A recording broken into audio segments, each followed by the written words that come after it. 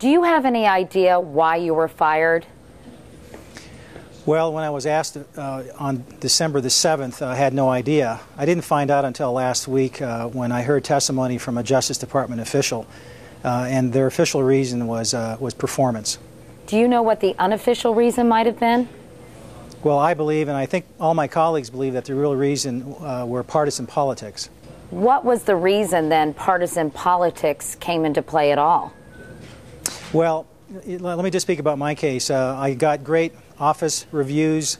I was not on any kind of resignation list until November 15th of 2006, and that was just a few weeks after I received two very inappropriate calls by two members of Congress, Congresswoman Heather Wilson and Senator Pete Domenici. They called me and asked me inappropriate questions about alleged corruption matters. When you say alleged corruption matters, what exactly do you mean?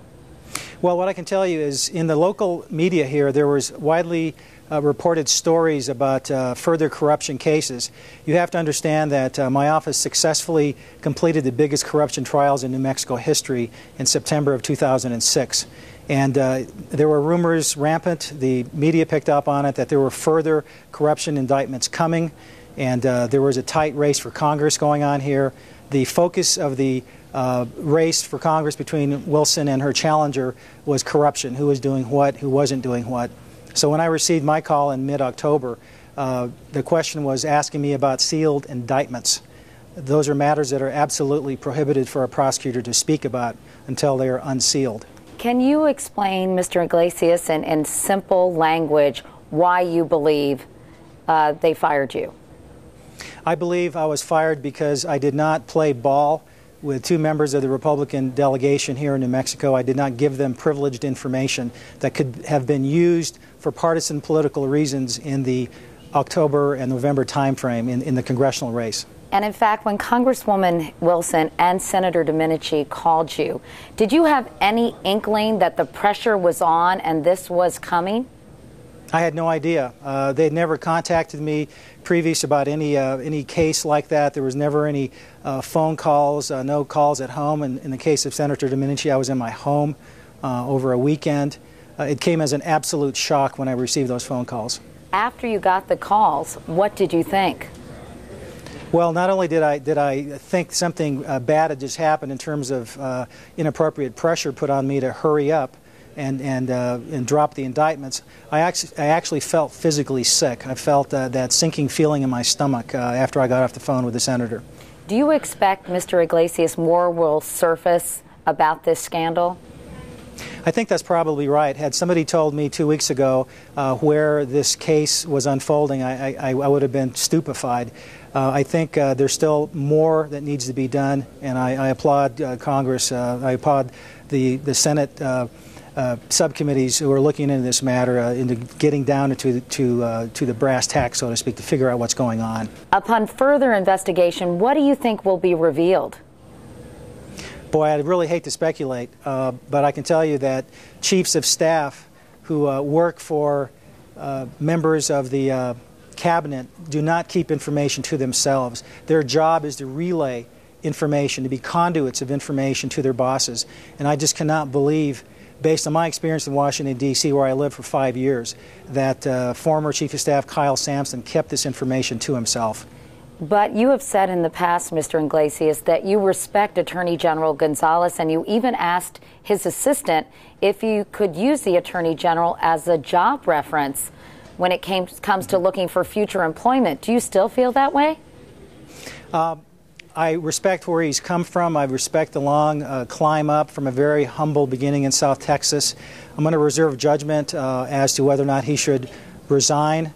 In fact, yes, I did ask his chief of staff for a letter of recommendation for the simple purpose of finding out, is this really performance-based? Because if it was based on my performance, they would have not agreed to write a letter on my behalf. So it was a test.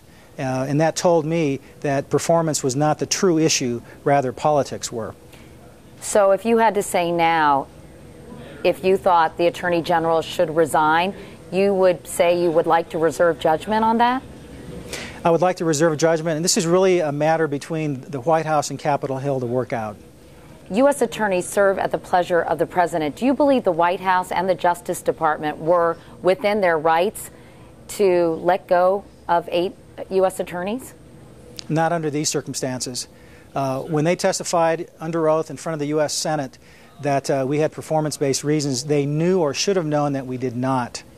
And that's a very serious matter to misrepresent in front of the United States Senate. What will you do now? Well, I was planning on taking the month of March off and do as little as possible, but unfortunately that's not proven to be the case. I do not want to involve myself in politics. I want to get in the private sector. I've got some military duty coming up next month, and I hope to land in the private sector sometime in late April. What does this tell you as a lawyer about the way the Bush administration operates? I'm just horribly disappointed in how the Justice Department handled this. You know, we're supposed to be the good guys. We're supposed to be the ones telling the truth and making sure justice is done. And how I was treated and how my colleagues were treated is just unconscionable. I mean, all I want out of this, Katie, and I think my colleagues would agree, is all we want is a simple apology and thanks for service done. That's it. Do you think you'll ever get either of those things?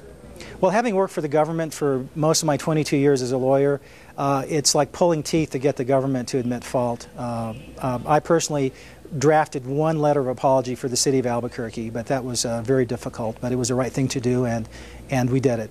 What have you learned from this experience, you think?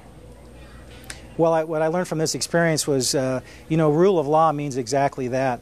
I've learned that U.S. attorneys desperately need to be free of politics, free of political interference, and that our discretion is paramount, that our discretion should never be substituted by inappropriate influence from members of Congress or special interest groups. Have you ever tried to reach Senator Domenici? No, I haven't talked to him since his phone call in late October of 2006. What would you say if you could talk with him? It would take a lot of reflection, you know, prior to me answering that question. I really don't know.